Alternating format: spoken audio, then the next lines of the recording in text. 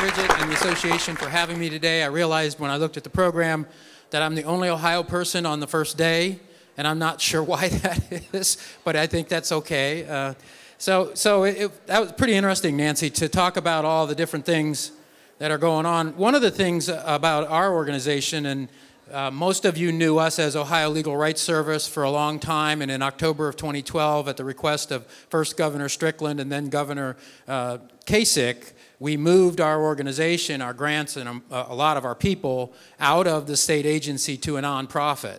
And since October 1st, 2012, we've been Disability Rights Ohio, and I have to say that on the whole, the change has been amazingly liberating for us. We are independent of the state in a way that we never were, even as an independent commission, and our work is more vital, our work is more exciting, our interactions with our clients we are more nimble.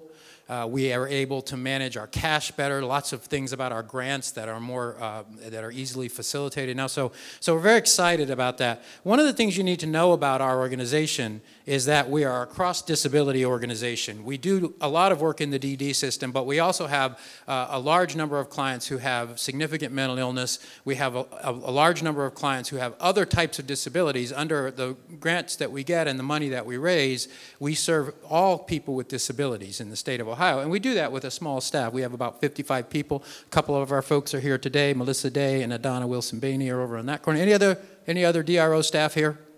Hiding in the back? We tend to hide in the back. Okay. So I'm told if I point this, it will work. Yay. So our mission is to advocate for the human, civil, and legal rights of people with disabilities in Ohio.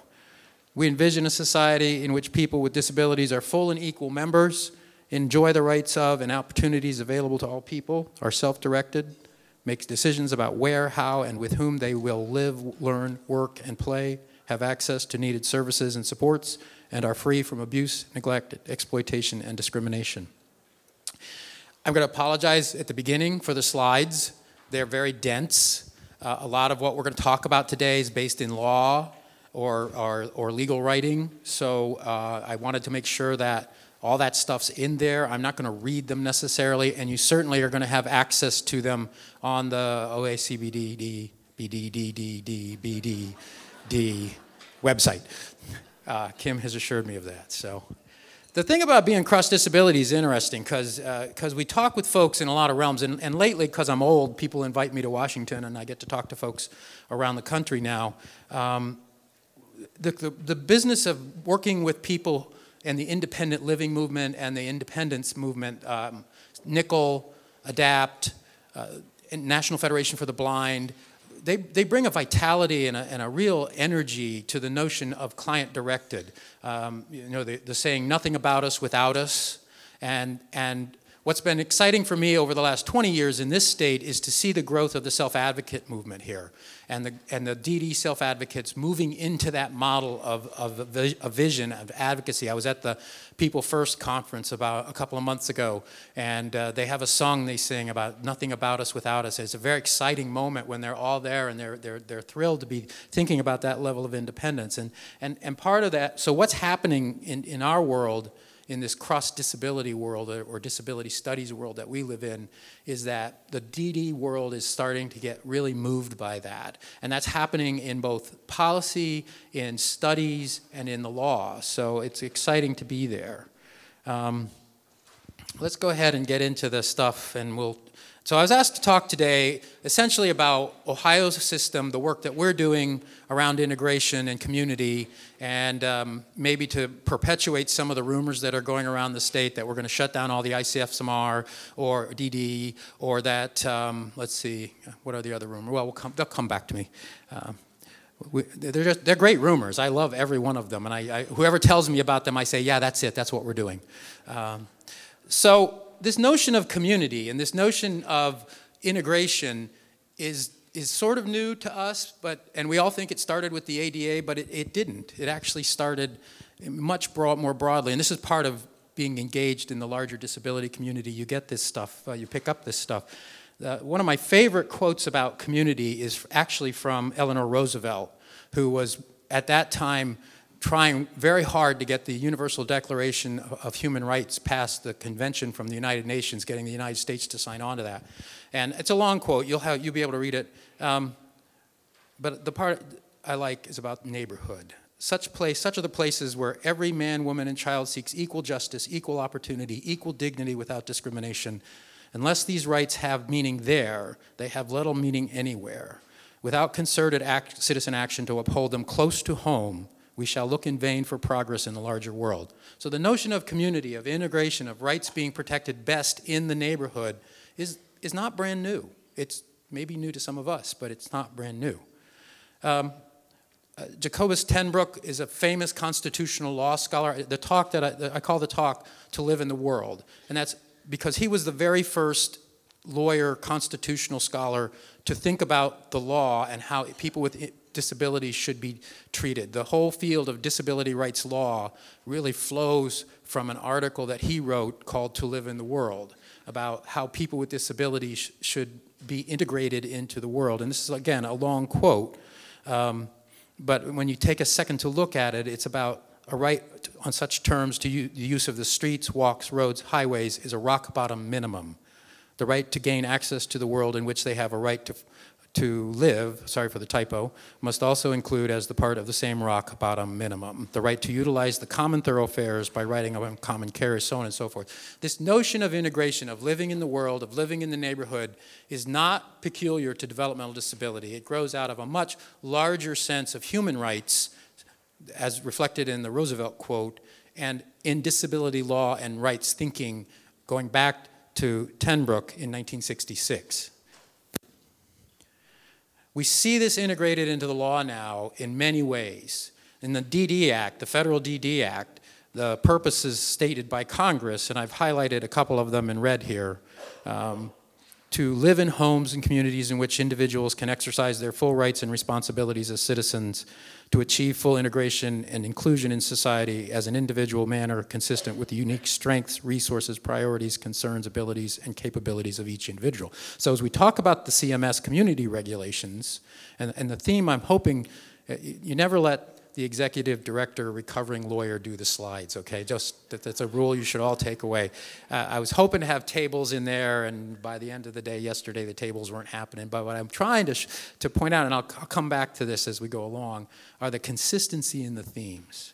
That paragraph G is essentially what the CMS regulations are saying. How many years later? And of course, Title II with the Americans with Disabilities Act is the elephant in the room. It's what everybody talks about, the integration mandate. And that's actually in the rules that the Justice Department promulgated, that public entities must administer services, programs, and activities in the most integrated setting appropriate to the needs of qualified individuals with disabilities. And that's actually reflective of regulations that were under Section 504 going all the way back to the 1970s. So again, this is not a new idea. It's something that's been around for a long time. It's just now in the forefront. The other aspect of this, and this is work that I did when we did the Martin case, the Martin case actually started, I don't know if any of you know this, Martin versus Strickland.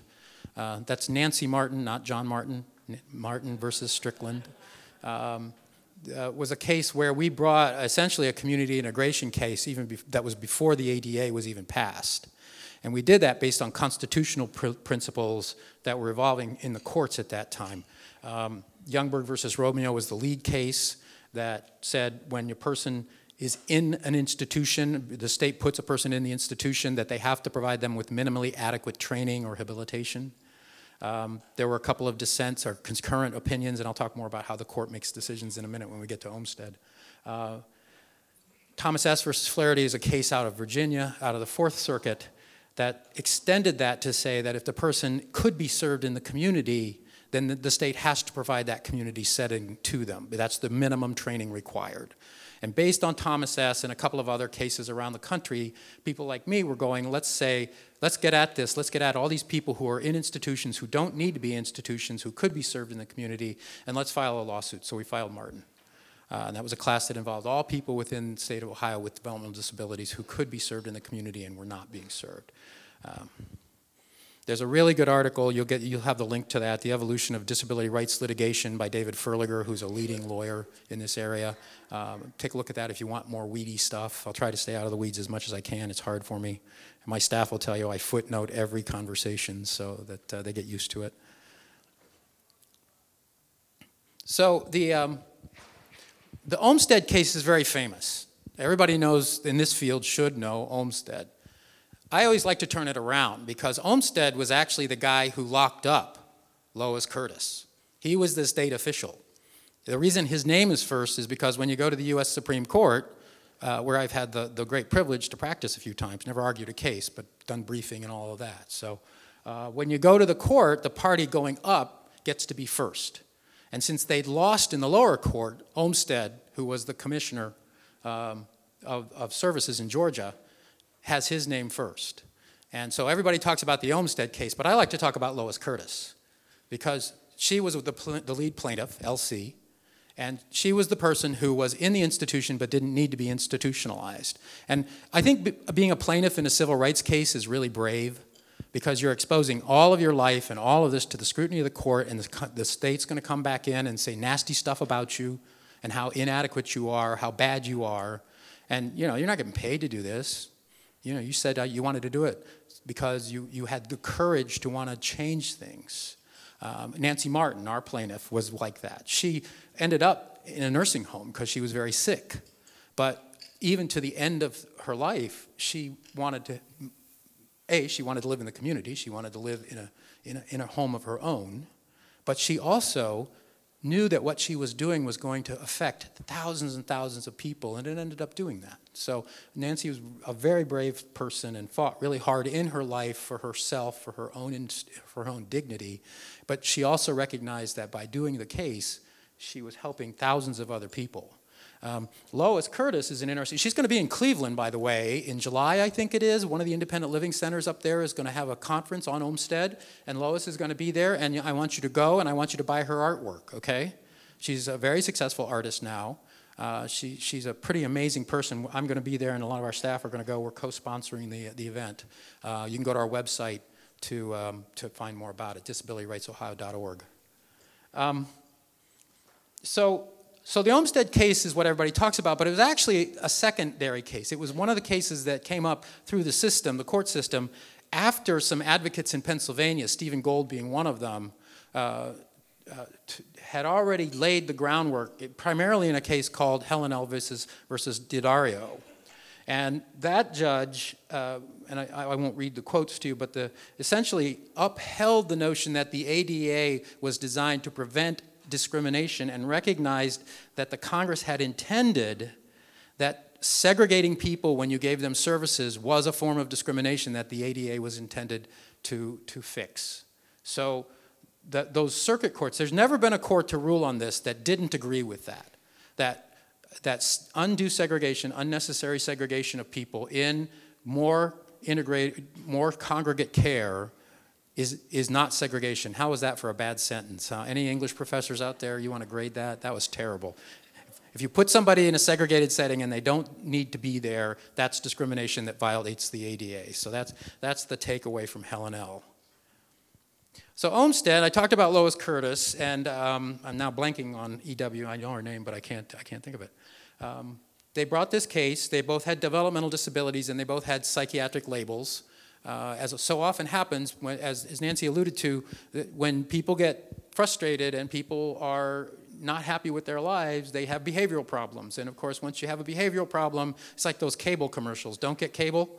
You know, once you have a behavioral problem, then you get a psychiatric label. So then you're dual diagnosed. So then you're on psychoactive medication. It's a downhill spiral. And if some of you may have been reading the Dispatch series on guardianship in Ohio. It's pretty amazing. I was talking to the reporters the other day, and you know, the folks that get in that box get there and can't get out, and they're on medication that they may or not really need, and they're in a nursing home where they don't belong, but they've got a guardian who's not accountable because he's got 400 other wards.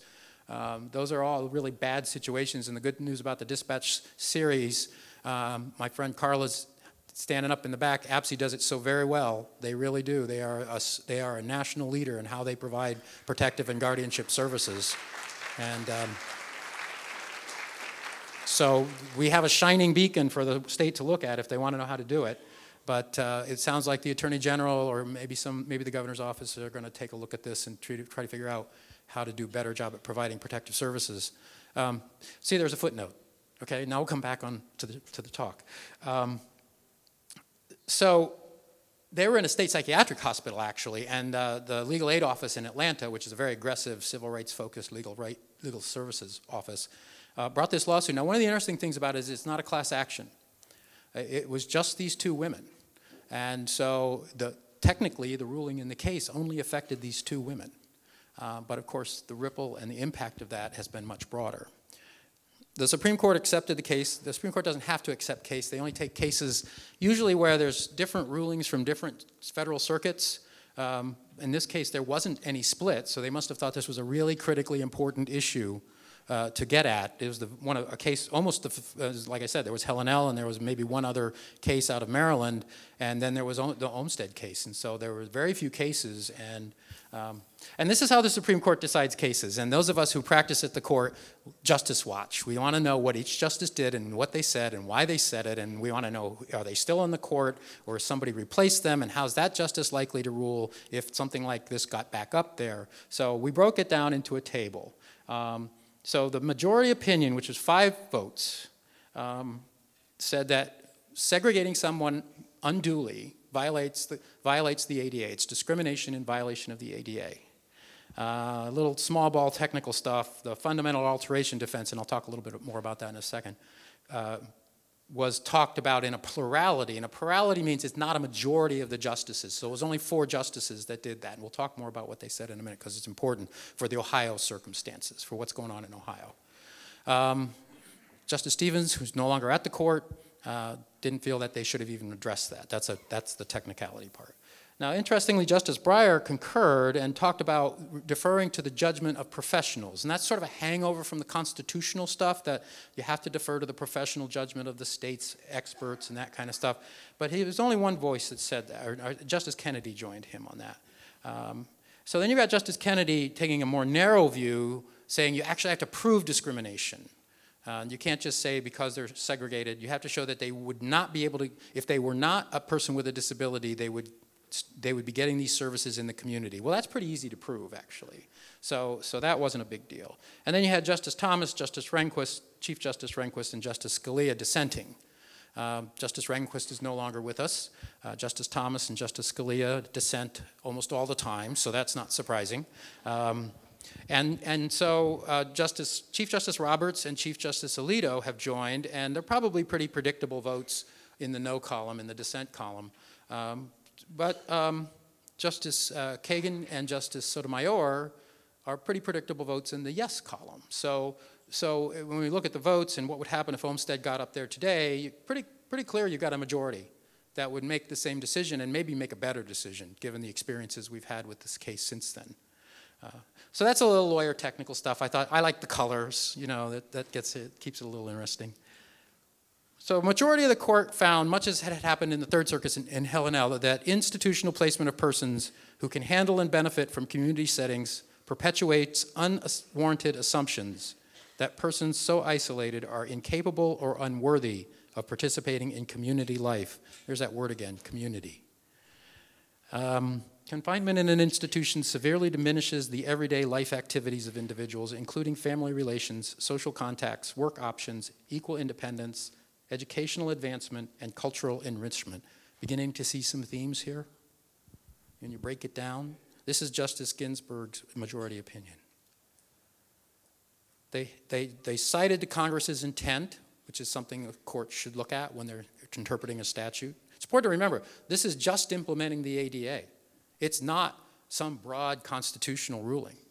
Congress could come back and change the ADA tomorrow if it wanted to and say, oh, no, we didn't mean community integration, but they haven't, and they've amended the law once since this decision. So that's important. We've talked about how broad the term is and what it means, and the Justice Department's regulation was given deference by the court. In other words, the Justice Department is the entity that is charged by law with coming up with regulations in this area and has specialized expertise. So the court said the integration mandate. We're going to follow the integration mandate. We're going to let that influence our decision. Here's the fundamental alteration piece. I said there were 4 votes that talked about you have to reasonably accommodate people. You have to not discriminate against people is a better way to say it. Unless that would be a fundamental alteration of the state or local government's program. And only 4 judges voted on this, and they suggested that one way a state could show that changing anything would be a fundamental alteration if they had a comprehensive, effective working plan to place people in the community and a waiting list that moved at a reasonable pace, not controlled by the state's endeavors to keep its institutions fully populated. And that's 4 voices, and what's happened with that since then is that the Justice Department, I'll talk more about the Justice Department in just a second, they have said pretty much, we're not even going to look at a fundamental alteration defense favorably unless you actually have a plan and you actually are moving your wait list. That's the minimum you have to do. In our Martin case, we tried to get a summary judgment from the federal judge here in Ohio by proving that Ohio didn't have a comprehensive plan and by proving that the wait list didn't move at reasonable pace. And the judge said that wasn't the only way the state could prove a fundamental alteration, so he said the case was going to go to trial, and we eventually settled it. So those pieces are important, but they're not exclusive. So here's the takeaway from Olmstead, the minimum that Olmstead stands for. The ADA prohibits segregation of people with disabilities in an institution if the person can demonstrate that she or he is a person with a disability, as defined by the ADA, and that's now under the amendments much broader and easier to do. He or she wants to move, which was a factual element in the Olmstead case. The state's professionals agree that he or she is qualified to move, and you've got to remember they were in state institutions, and on the facts of that case, everyone agreed, including the state's professionals, that these people could be served in the community. So that was a factual element of Olmstead. And that creation of the community placement is a reasonable modification of the state's programs. In other words, it's not a fundamental alteration. So I have to apologize. This is really weird to be looking down at this screen. I keep expecting a rock band to show up or something. I don't know. So after Olmstead, nobody was really clear. Everybody thought that somebody from the federal government was going to sweep down on the states and all the institutions were going to be closed and that the states wouldn't have time to plan. And that didn't really happen. There were some CMS guidance, some Dear Medicaid director letters that came out that were pretty clear that Medicaid programs needed to move in the direction of integration. But a lot of states were already doing that. So the description of the current programs really isn't that different from where we were at the time Olmstead was decided. But after the Obama administration was elected, there was a renewed interest in Olmstead. And the Department of Justice, the Civil Rights Division, which is where all of the great activities around Brown versus Board and Little Rock and all of those places, that was the Civil Rights Division that led that charge once the Supreme Court decided Brown versus Board of Education. The Civil Rights Division took a particular interest in Olmstead enforcement. And Sam Bagenstos, and I'll talk a little bit more about Sam in a minute, was the deputy director for civil rights, and he brought his own take to this. They went out and, under the Justice Department has authority to enforce the Civil Rights of Institutionalized Persons Act, CRIPA. And so they go around to state developmental centers, state centers, and issue consent or do settlements and do litigation and have mostly consent orders around the conditions in those institutions. And these are based on the Constitution and the fact that people shouldn't be deprived of training and shouldn't be hurt, abused, or neglected while they're in an institution. One of the first things they did was partner with disability organizations like mine to work on cases that were already in the pipeline.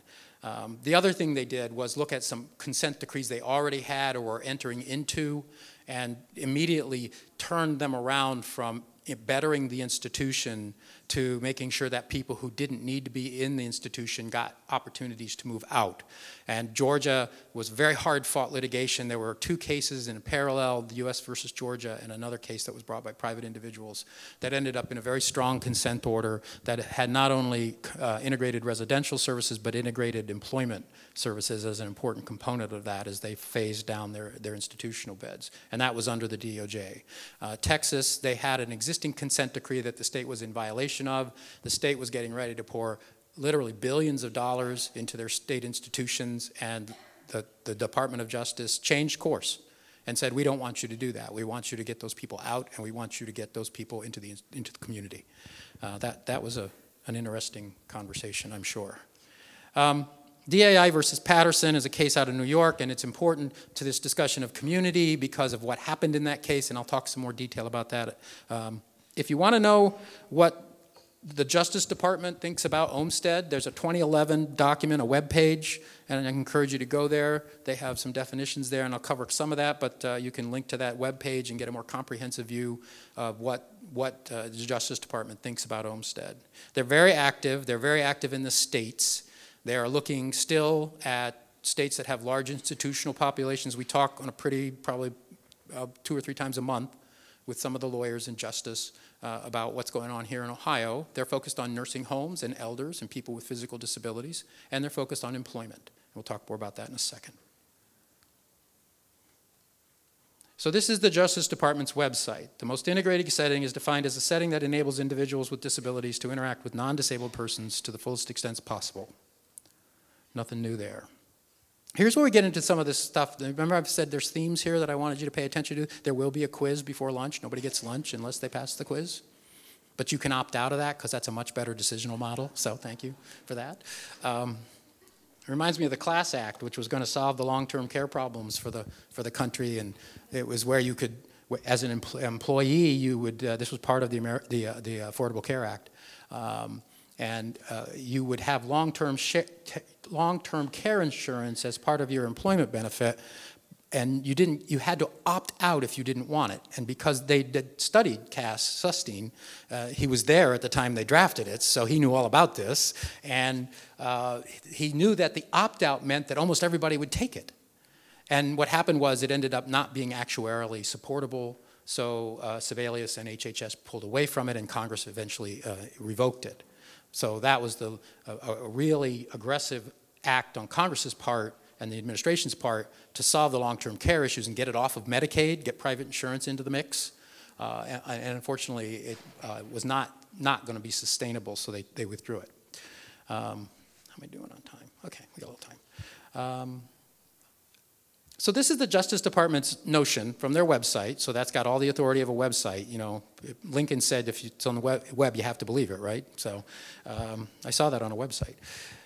It's their notion about integrated settings, and it allows people to live, work, receive services in the greater community like individuals without disabilities. And you see that phraseology now starting to come in really strongly, like individuals without disabilities. And that's Justice Kennedy. They're very smart at the Department of Justice. They're the smartest lawyers in the country that I've ever worked with. I can't believe how bright they are. So here's Justice Kennedy, the lone vote that everybody wants to make sure they're paying attention to because he's the swing vote on so many cases. And he says, yeah, you can prove discrimination, but you've got to show that they're treated differently than people without disabilities. So what shows up on DOJ's website? Like individuals without disabilities. Very smart lawyering. Located in mainstream society, offer access to community activities and opportunities at times, frequencies, and with persons of an individual's choosing, afford individuals choice in their daily life activities, provide individuals with disabilities the opportunity to interact with non-disabled persons to the fullest extent possible. Scattered site housing with supported services are examples of integrated settings. Scattered site housing comes up in the DOJ stuff all the time, and some of the people they partner with, like the Bazelon Center in DC, are all about it. They've got the data, they've got the experts. If you bring an Olmstead case in this country, they're there to help, and they want to make sure that we're not doing campuses, that we're not doing assisted living apartment buildings, which is what the seniors want to preserve, that Nancy was talking about. That was what held this rule up for so long, actually, was the elder lobby got in and said, what are you going to do with all these people in apartments? And the CMS went, oh, we hadn't thought about that. So scattered site housing comes up again and again. Again, this is their website, but this is what they file in briefs too, so you got to pay attention to it. So this is DII versus Patterson. It was a case filed by the New York P&A, actually by a subcontractor. So that's our peer office. I had the good fortune of working with Tim Clune and Cliff Zucker, who worked on the case as they went to the Second Circuit on some procedural issues, and we worked together on their briefing. They won in the district court, in the trial court, but they went to the Second Circuit on this technical thing about whether they actually could bring the case or not, whether they had standing is the term. But by then, the Justice Department had intervened, and they'd already started supplying briefing to the court and findings of fact that they thought the court should adopt. So if you want to know what the Department of Justice looks like in an Olmstead case, go look at the findings of fact that they recommended to the trial court and the remedial plan that they recommended to the trial court, because that's pretty much what they're saying and what they're going to continue to do. After the case was reversed on appeal, they reached a settlement that essentially incorporated all the things that DOJ wanted. So this is a really dense slide, but when you get come back and look at it. This is where my table thing fell apart, because there was supposed to be a slide with Olmstead and DOJ and the CMS reg, and it was going to show you where all those things line up. You see a table there? I don't either. But what's there, and if you look at it and you think about it along the lines of what we've been talking about, many of the same elements. 2 whole slides, and they wanted to make it 4. I said, I don't know how to do that. Here's the final settlement. Individuals with serious mental illness who reside in large, privately owned adult homes. Now, adult homes in New York are big nursing homes. They're not like what we talk about as adult homes here. They're not small foster home kind of things. They're big nursing homes, and it's a huge business. It's millions of dollars. So this was a big deal case. And these were people who were deinstitutionalized from the state psychiatric hospitals, and they were put in these large private nursing homes, and they were very segregated and very discriminated against as a result. Live, work, participate fully in community life. You can read that. It's all the same elements we've been talking about. No campuses, scattered site. That's the key thing to this. So let's talk about the definition of community. Nancy talked about the rule in a structural way and how you guys are going to have to implement it. And I know, I thought that was fascinating, because I know there are a lot of you out there that are doing really amazing work on the ground with some limited resources, and that a lot of folks are engaged in designing their own plans and making sure that their lives are very full. And we're going to the People First conference and seeing all the county workers who are there with the advocates, and the bond and the friendship between those folks, and you can just tell, and the staffers from the waivers, you can just tell there's a lot of really cool stuff going on the ground. And so nobody's saying that that's not going to have to, that shouldn't continue. And what I hear Nancy saying is, you guys are a pilot. You guys are the energy that's going to drive this conversation as CMS forces it down farther and farther to the level of the individual, talking about the individual and what they want. So it's very exciting to be involved in that, even if it's at a conference where I just get to hang out with folks. So this is a real quick overview: opportunities to seek employment and work in competitive integrated settings, engage in community life, control personal resources, receive services in the community.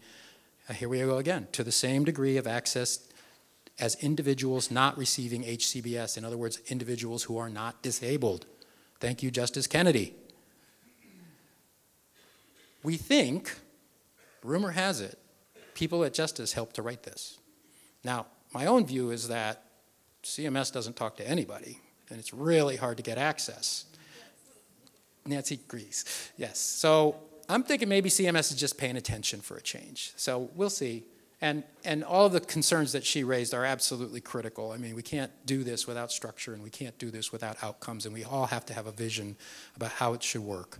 I'm not sure I agree they're as soft as you think they are, but that may be from the experience of seeing them implemented in litigation. So it's got to come from the ground, though. You're absolutely right about that. So here, selected by the individual from among setting options.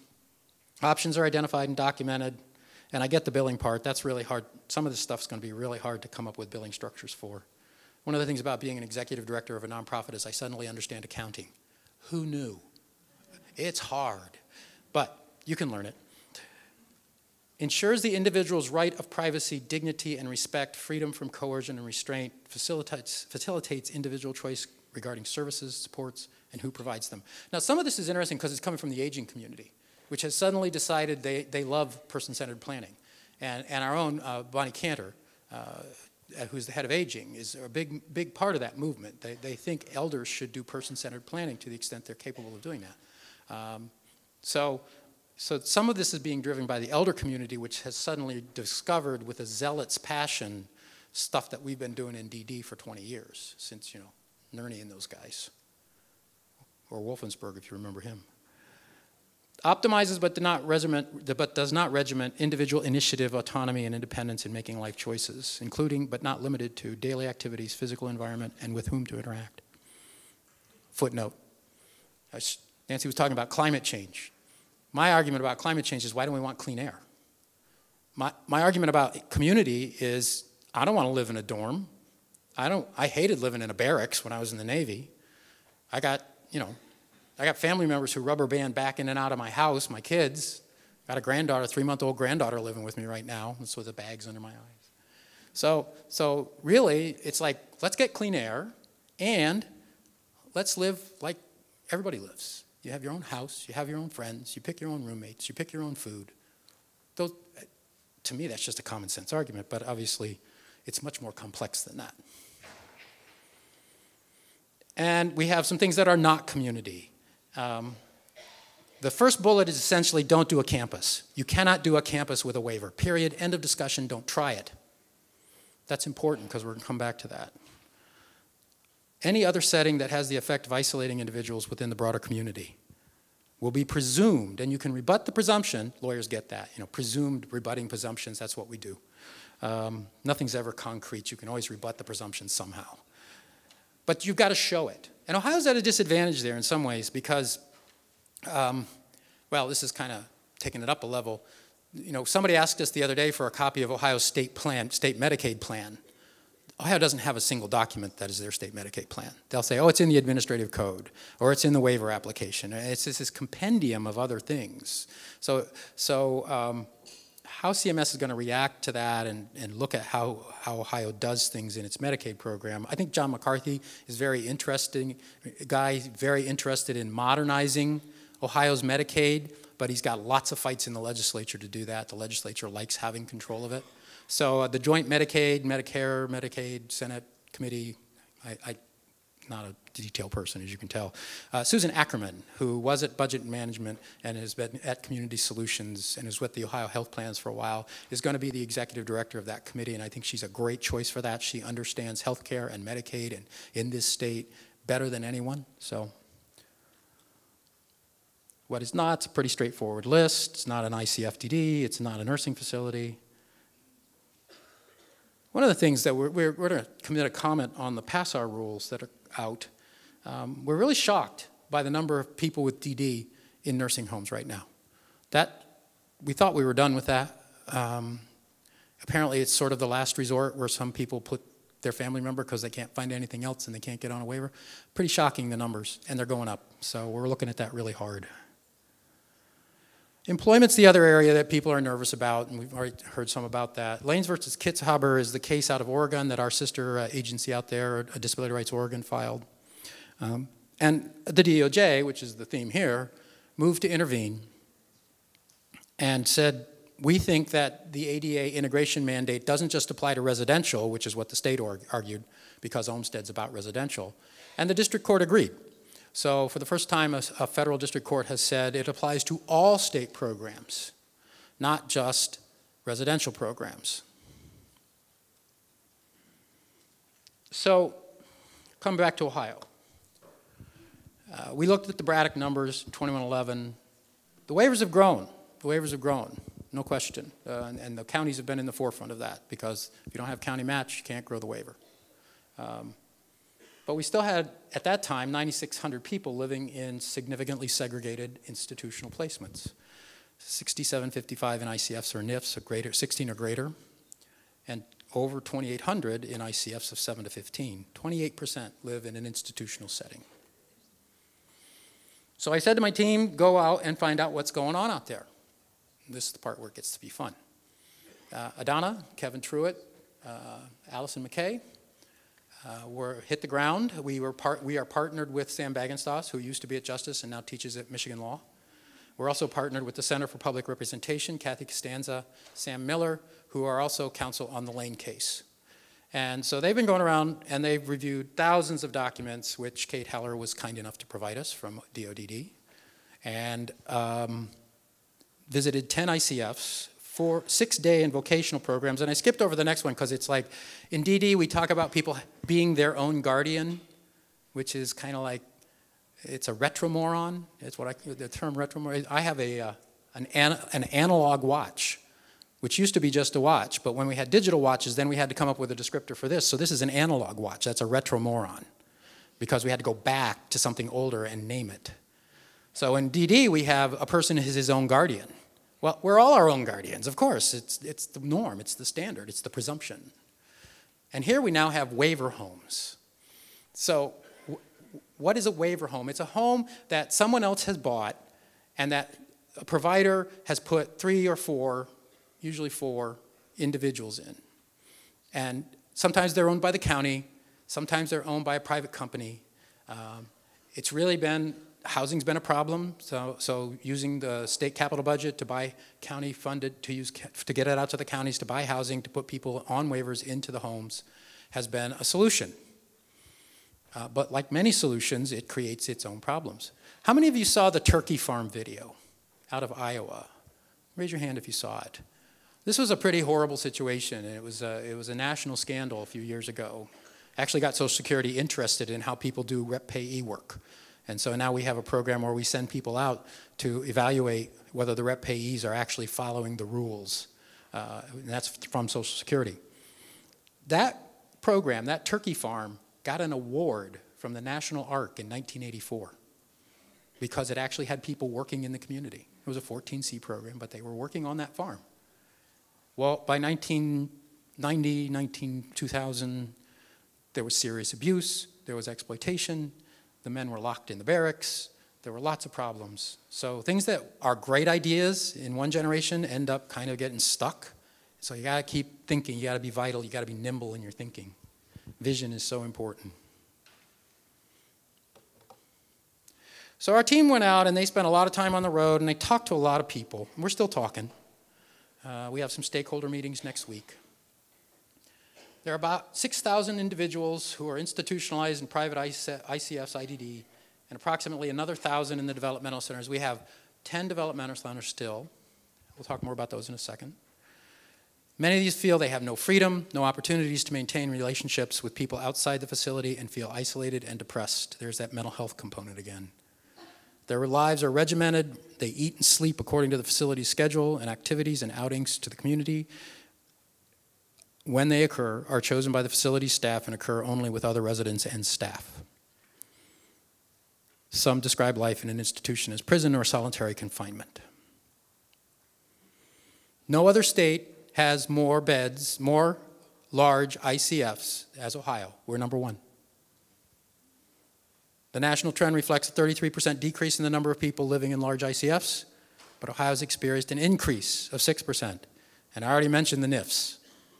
So even as we've had waiver growth, there's no question we have waiver growth, it's 2 tracks. We're missing something. They're not connecting.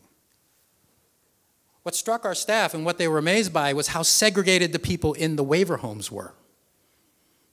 Partly because of how they were employed in segregated workshops. Partly because nobody thought about a person-centered plan that actually found out what they wanted to do. They were really, and I was surprised by that. I thought, oh yeah, waivers are working, that's cool. They're out there in the counties, they're going to the fair and doing all that cool stuff. It's not in a lot of places. So we were really surprised by that. Waivers, a delicate topic. I'll just try to stay factual. The most recent expansion of the HCBS in Ohio was the self-waiver. It's a great idea. It has you manage your own money, It has an employment component. That's great. We've got brokers out there managing money. It's a very small waiver. It's got caps. Everybody loves these caps. We'll talk about that in a second. Caps make it predictable, affordable. Accounting. You got to know what your costs are going to be, particularly when you're using levy dollars, county match, to pay the match. Level 1's got a small cap, $5,000. We always thought the level 1 was basically to get the person who's living in their parents' home a Medicaid card. That's the best thing about the level 1 waiver is you don't deem the income anymore. It doesn't happen. So you got a cap there. The IO waiver, now you got to remember we're talking about a waiver system that was really, the last time it was thought about in a hard way was like 1986, early 1990s. We had the level 1, the level 2, and the level 3. That's how we were going to fix the system. The level 1 was just a small ball waiver, just for people who needed some Medicaid and some help. The level 2, which became the IO waiver, was a workhorse waiver, but it was capped at about $130,000. The level 3 was for people who had really intensive needs. You get some nursing, you do some other things. Well, we never did the level 3. So the level 2, the IO waiver, has become the go-to waiver for everything. And it's expensive, and it's not individually capped. So it's tough because the costs can go up significantly. At the same time, the way that it's been implemented, it has maintained or exceeded cost neutrality. In other words, your HCBS waiver cannot cost you more than the institution it's supposed to replace. So your average daily cost for the waiver can't exceed the average daily cost for an ICF, or annual cost. You can annualize it. And in the last waiver application on the IO waiver, the projected cost this is all Medicaid costs for year 5 of the waiver, for the waiver was $69,683. For ICFs, it was $142,761. So, and then this is averaging we're talking about. So you could theoretically have somebody with really high needs on the IO waiver and still not exceed cost neutrality. But you have to have more waivers and you have to have more people on it to make that happen. So it's not being fully utilized. Our concern all along has been that these other waivers would be more attractive to the folks that are now being served. And so instead of doing an IO waiver, the counties would use their match to do the self or the level 1. And we're seeing some evidence of that. This is more anecdotal cases that we've done. We get a lot of complaints about the waivers. We get a lot of complaints about some counties. We don't hear from some counties, and we hear some counties are doing it really well. But there's tensions around the DDP and prior authorization. Now, prior authorization was, and the DDP was the state's response to CMS saying you can't put a cap on the IO waiver, an individual cap. And so the state said, okay, fine, we'll just fix how we do the service plan. And they created the DDP.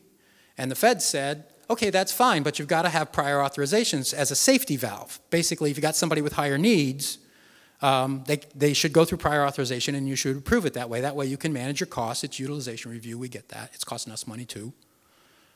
What's happened in the cases that we see is that prior authorization doesn't happen. That it's being used as a cost containment mechanism. In other words, that it's in some cases, it ends up being like an individual cap instead of the prior auth being used to make sure the person gets necessary service. And the burden is falling on the families. We're seeing a lot of cases come through from counties where they're saying, oh, you have to do natural supports. You can quit your job. We've had cases where they say, you can quit your job and stay home with your kid. Or you work at home, so you can take care of your kid while you're working. Those are extreme examples, but we've had those actual cases. So there's those internal pressures. We also see cases where the county has put the person in an ICF because it doesn't cost them anything. They don't have to come up with a waiver. Lack of planning and commitment at the state level to expand waivers. Although they're still supporting the 1,500 Nancy Martin waivers, for which we're very grateful. They didn't have to do it after a certain number of years. That court order has expired. So there's still the 1,500, there's 200 DC transition waivers, there's a couple of other things.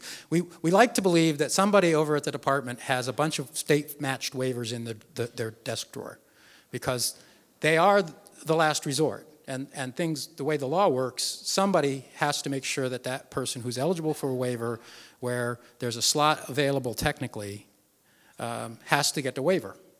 And so we've litigated, in the administrative sense, some of those cases, and suddenly, magically, a waiver will appear. Hey, that's pretty cool. Another problem with waivers is lack of state-wideness, based on the local funding model.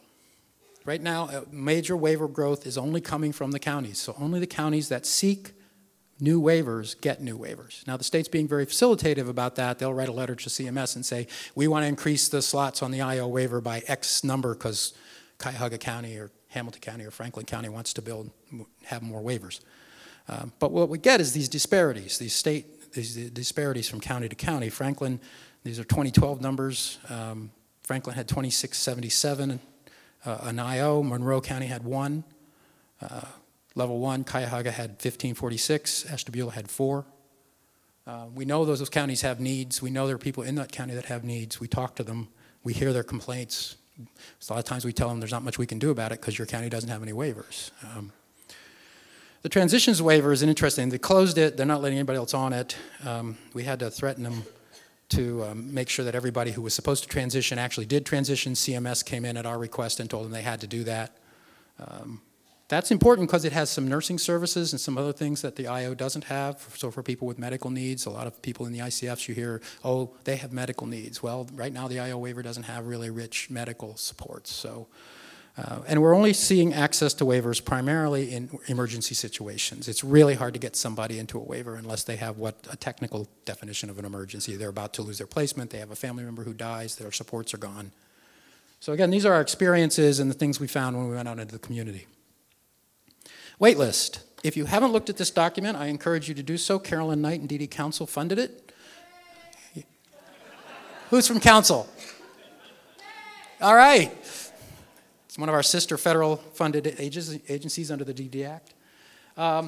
This is a great piece of work. It's fascinating. There's some weaknesses, but Barry, the guy who did the survey up at the Government Resource Center, quickly acknowledged that and would love to do more work. The study shows that there are over 40,000 people waitlisted. The median wait time for the IO waiver is 9.3 years.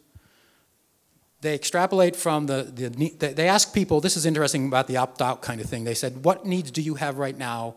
And then said, what needs will you have in the future? And of course, a lot of people don't know what their needs are, or they don't know that tomorrow they're going to get sick, or tomorrow they're not going to have their residence anymore. So, but it's a start, you know. So based on the needs that were identified, the immediate needs that were identified, they extrapolated that 8,700 plus need a level 1 waiver right now. 10,000 plus need an IO waiver right now.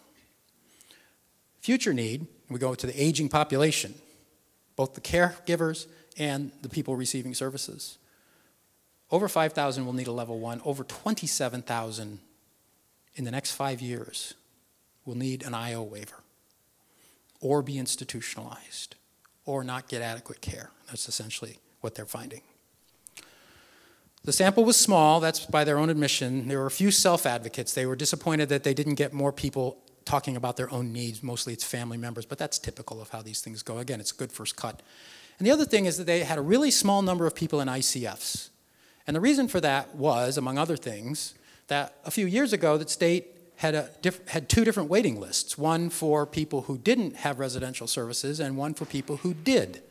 And in the course of that, they moved all the people who were in ICFs, or a lot of them anyway, off of the waiver wait list onto a supported services list, or I forget the exact name, but something like that. So when the current wait list has a lot of folks who have come back on, and I know some people, some guardians have put folks on the wait list out of ICFs, but a lot of those folks got moved off and never got moved back on. So when you start to look at the wait list, you're automatically looking at a community-based population. Employment and day services, this is what our team found, looking at the data and going out and looking at places. 93% are in sheltered work or enclaves. 17,000 people receive services in sheltered workshop. Nearly all funding is for day hab is in congregate facility-based services. 14,000 people receiving services are in congregate facility-based settings. The ICFs are really driving this problem. I know you guys, the county boards, have really taken leadership in supported employment, and I applaud you for that. We actually have folks working in our office that we get from Franklin County's program, and we love them, and we want to make it work for them. We do a lot of that. We want to make sure we are walking the walk and not just talking the talk. The ICFs a few years ago got into a huge argument about why should they be paying the DD boards for day services, which was the prevalent model at that time. And they took their money and they went back home and they started their own day programs, and you all know this. And we looked at it as a litigation option, and we helped a few people stay in their day programs, but frankly, a lot of folks moved out of what, even though it was a segregated setting, was more integrated because it took them out of their home, out of their single provider, into the board setting. There were a lot of things that you guys did with them that were very positive. Now they go to Dayhab, that's paid for, that's owned by the same provider as their residential provider. That's one of the most segregating things we saw when we went out. Future planning. Problems with future planning, maybe. I'm going to speed this up because you guys never stand between an audience and lunch. Rule number 1. 6 to 8 bed ICFs are being developed with a public-private partnership for people who leave state-operated DCs and other ICFs. We have asked and asked and asked for this not to happen. We think it's a waste of money. We think it's going to end up, these are going to be segregated placements by any definition, and so all they're doing is throwing good money after bad. These people mostly could be served on waivers. I would say they could all be served on waivers. I'm not a professional, but that's not even part of the conversation. They clearly lack areas in the areas of personal choice and independent. There's no mandate currently for people being moved from ICFs to waiver. It's all, there's some incentives and there's lots of partnership conversations, but there's no mandate.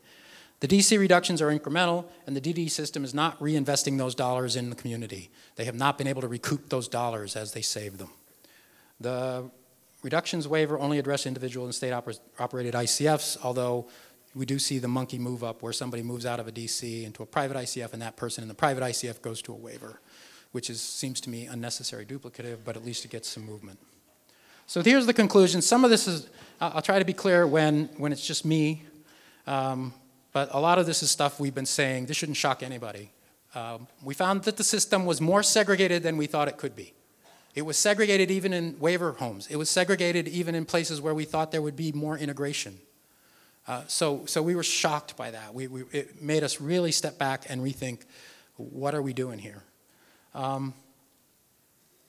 Clearly, there are systemic violations of the Americans with Disabilities Act and Olmstead and community integration.